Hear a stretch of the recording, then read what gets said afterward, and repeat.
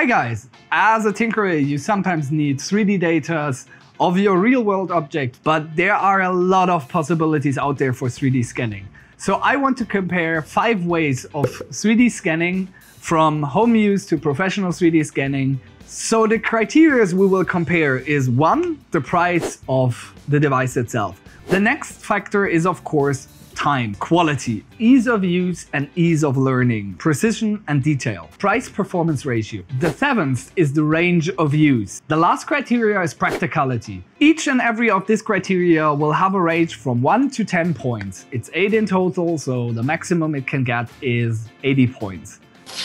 So first on our list, an app. It's called Polycam. You put it on auto, then you put your part you want to 3D scan in the middle, you press play and you start walking around. And as you walk around, it will actually take pictures. In the lower right corner, it will show you how many pictures it has taken. The more pictures you take, the better. It can actually do quite a lot and you try to get different angles. You can even stop and start the process at any point. Move your phone, you can rotate it. It will show you if it wants you to slow down. So we have done now a data set of 128 pictures and the only thing you have to click is done, and then you basically just press upload and process. It will upload fairly quickly and then it will take anywhere from 10 minutes to 1 hour to process on the server. The second technology we chose is Videogrammetry. It's basically photogrammetry, but made easier. If you want to see how the process exactly works, we have a video on that. You will find it down in the description below. Hey guys, this guy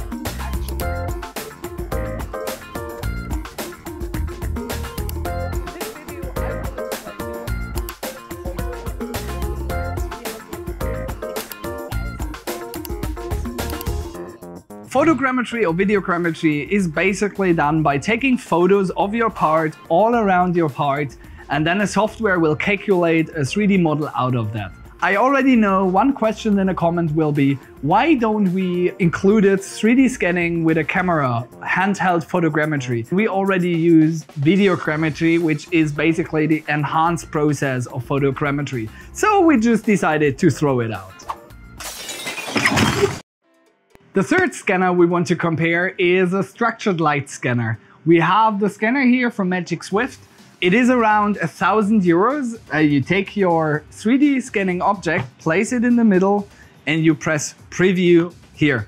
Basically, it will put lines on your object. The distortion of the line will tell it the form of your object. Press start and see what happens.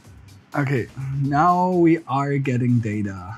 Maybe we have too much light pollution because, of course, we have our filming light set up. We will shut off the light. The picture will look a little bit bad, but we will have a better scanning result. A few moments later. So we shut down our filming lights so we get a darker room because that's structured light. It actually does a grid pattern on top of it, which you can see. Scan again and do a second pass.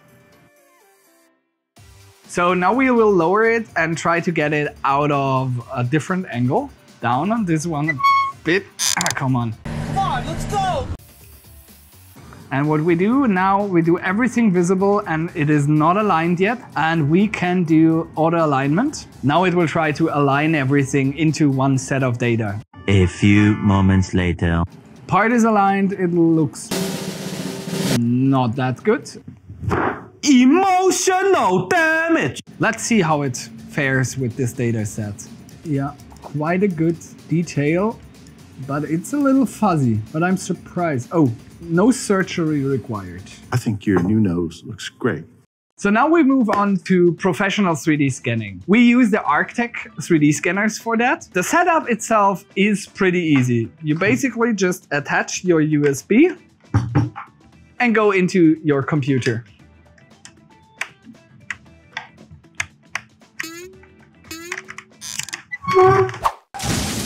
So we will use the Spider 3D scanner.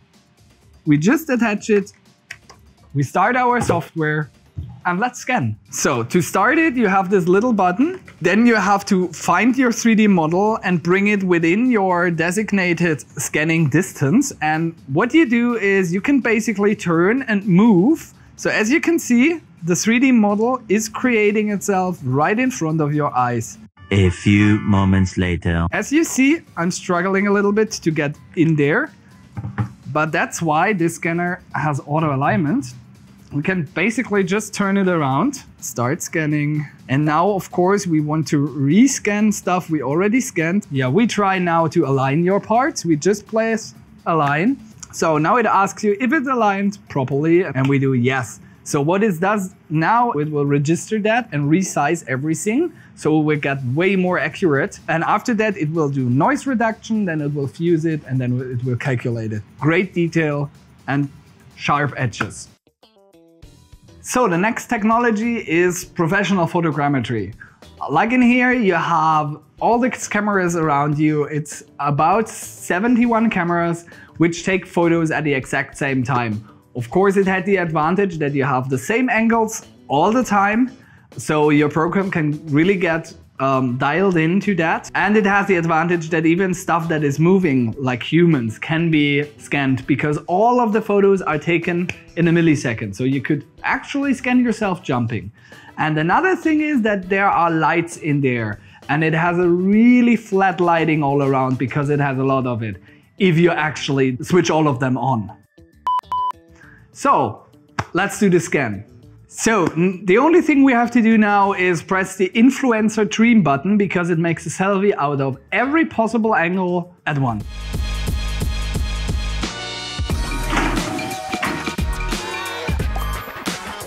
As fast as that, the whole process of actually taking the photos is done. What it actually does, it just creates a folder with all your photos in there.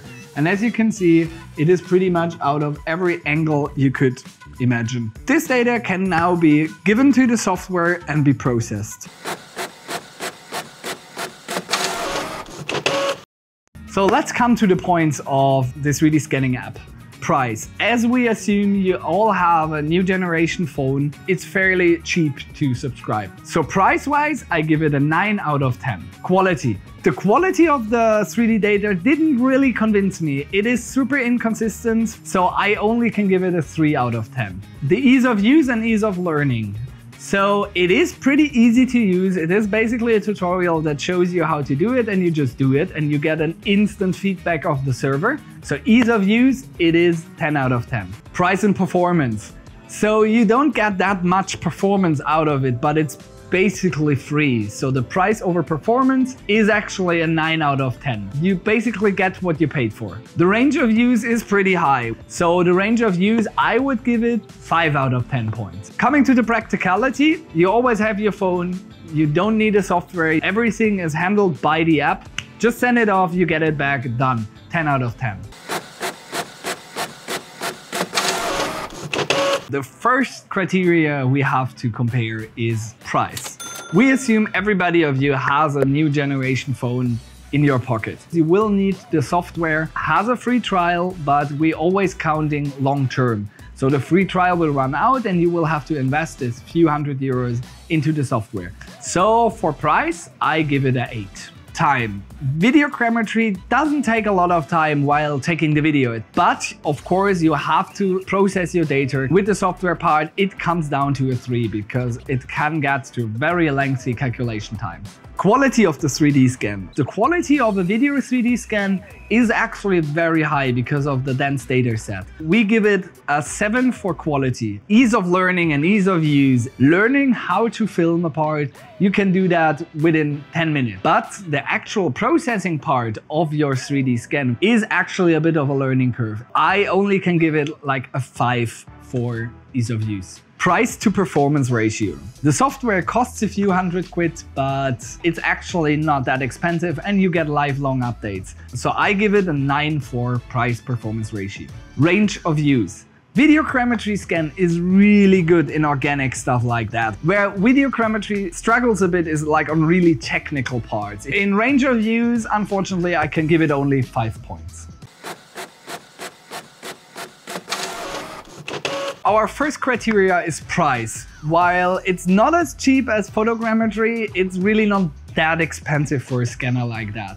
to around 1,000 euros when you buy one of those, and it actually comes with the tripod and with the turntable, and it's already calibrated with the software. So for the price, I would give this one a 6 out of 10.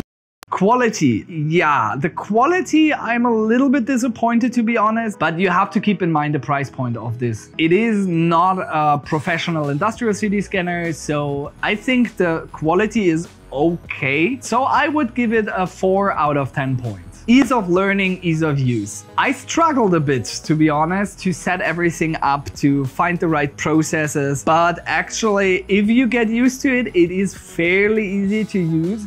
But ease of use is also your environment, so that makes the usage a little bit more hard. So ease of use, I give it 3 points. Precision and detail. So it's not super precise for like mechanical engineering, but precise enough for everything somebody wants, for example, to with a game or a 3D printer. So in precision and detail, I will give it a 6 out of 10. Price performance. It still comes in on around 1,000 euros, and the performance is pretty limited. It does the job very quick, but kind of rough. It's not super precise, but it is not as expensive as an industrial 3D scanner. So in that case, I will give it a 4 out of 10 for price performance ratio. Range of use. Actually, here it has its strengths, because you can scan organic stuff, but you can also scan mechanical stuff. And you can do the handheld mode for bigger ones. So in that case, I would give it a 7 out of 10 actually for the range of use. The last point is practicality. I mean, you see, you have a lot of cables, you have the turntable attached. You can do it with a laptop, so you don't need actually a socket somewhere to put it in. But you always have to set it up in an environment with the right light, you have to calibrate everything, and you are pretty much limited in the size which you can automatically scan with this 3D scanner. So in practicality, I would give it a 5 out of 10. Price point. It isn't professional 3D scanners. This one costs around 13,000 euros. Affordability, I only can give it 3 points. Time. So on the time you saw, it is fairly quick. I can scan objects, even complicated one, with this under half an hour perfectly. I have to give it 8 out of 10 points for time. The next criteria is quality. As you saw, the quality of the 3D scanning data is super good. Even without cleanup, it removed all of the noise. It has crisp edges, real-world measurements. The quality can't get any higher in my assumption. So I have to give it 10 out of 10 for quality. Ease of learning, ease of use. It is a little bit a learning curve required to get used to the movement. I managed to show new employees within like 1 to 2 days how to actually 3D scan data fairly quickly and super accurate. So the ease of use gets 8 out of 10 points for me. Precision and detail. As you saw, precision and detail is very high. You get all the details of the surface, even of your textures. The precision is real world scale, ranging from 0.05 to 0.1 millimeters in accuracy. The accuracy and details have to be 10 out of 10. Price performance wise, it is fairly expensive, but the performance is off the chart. So you get a lot of performance out of your one-time investments. Price performance wise, it is a 10 out of 10. The range of use is actually pretty big. That's what she said.